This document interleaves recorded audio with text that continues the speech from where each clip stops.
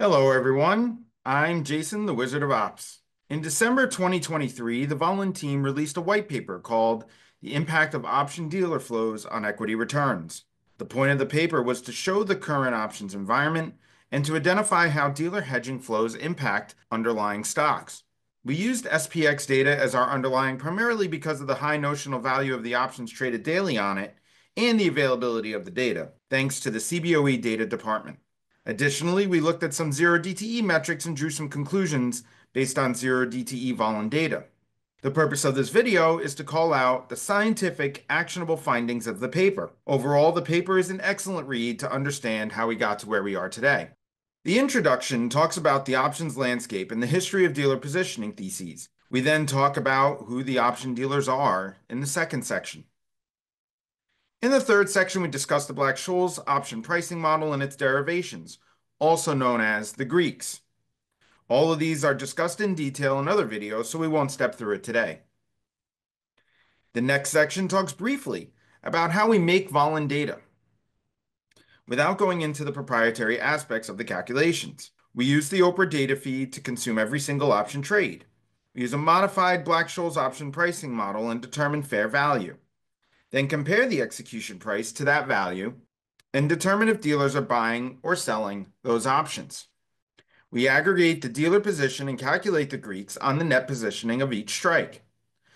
I also won't go into the ground rules and assumptions in this video since that is getting a bit into the weeds, but they are important to read to understand the scope of these results.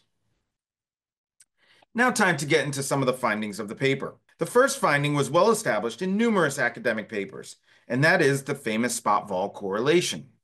This shows that there's a strong inverse correlation between the daily returns of the CBOE VIX index and daily percentage of SPX returns. While this relationship is known, it isn't known why it exists in this way. There are several theories offered, including a skew factor that always artificially applied or put traffic intensifying when the market drops, but neither of those theories are backed by any data. Move forward one section in the paper, and we see that there is a strong correlation here between changes in notional Volland vega and daily market returns. Further, this correlation has close to the same correlation coefficient as the spot-vol correlation, just with the opposite sign. This is quite significant and implies that the dealer's aggregate vega imbalance is a major indicator of the expected spot-vol correlation.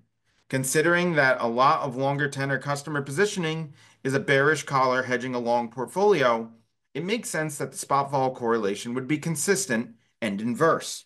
More research would be needed to validate this hypothesis, since right now this is more of a case of where there's smoke, there's fire, but this finding would be pivotal. From a trading standpoint, this means you can use Volland data to see if options are over or underpriced.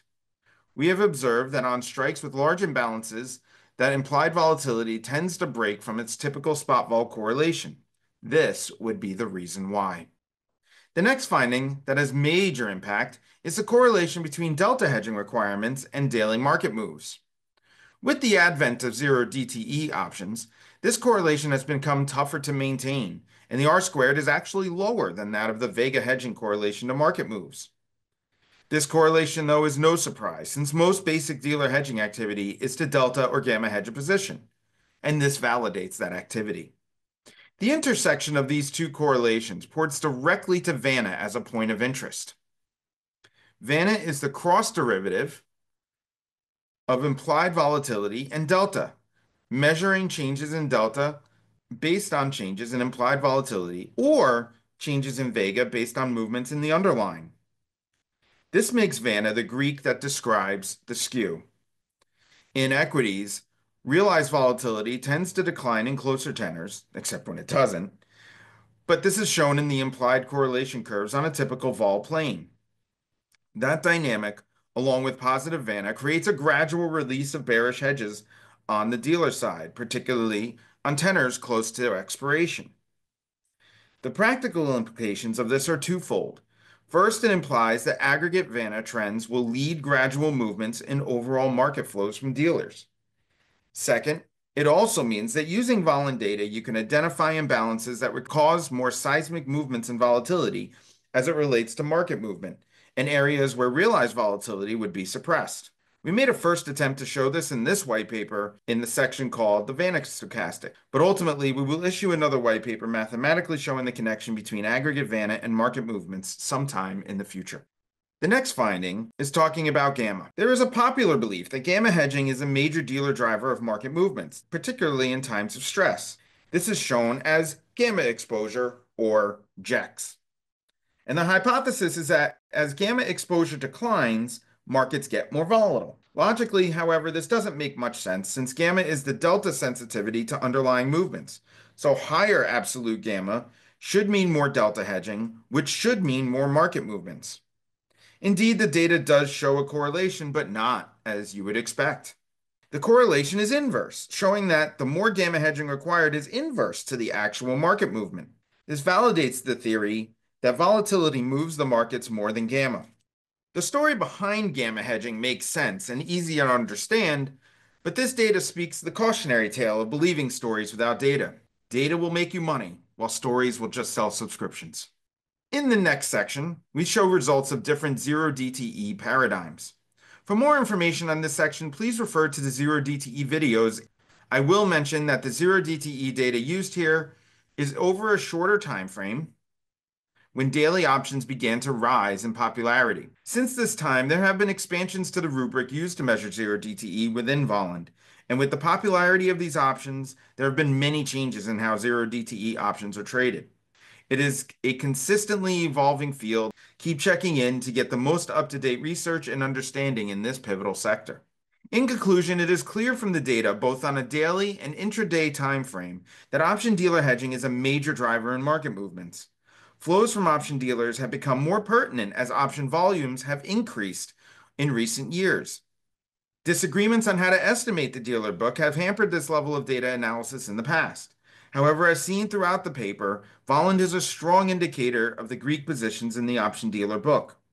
The data clearly shows compelling correlations using aggregate Greek positions and the hedging associated with them. As assumptions increase in data analysis, so do the outliers and exceptions. To achieve this level of granularity in the option dealer book estimate, trade level categorization with Volland-specific aggregations and calculations is necessary for accurate observations. This paper took a long time to write and validate, which was only exceeded by the time it took to make the data. So I would be remiss not to thank Michael Shields and Max Turnquist of Orium LLC for your brilliance in quantitative development and partnership in bringing Volland to life. Hunter Edmonds for your data analysis and development of charts and figures. And Paul Troy, David Olson, Mark Phillips, and Henry Schwartz for your critical review and commentary on the ideas presented herein, and Jill DiLorenzo for your careful editing and formatting of this paper. Thank you for watching, and may Volland help you in your future trading ventures.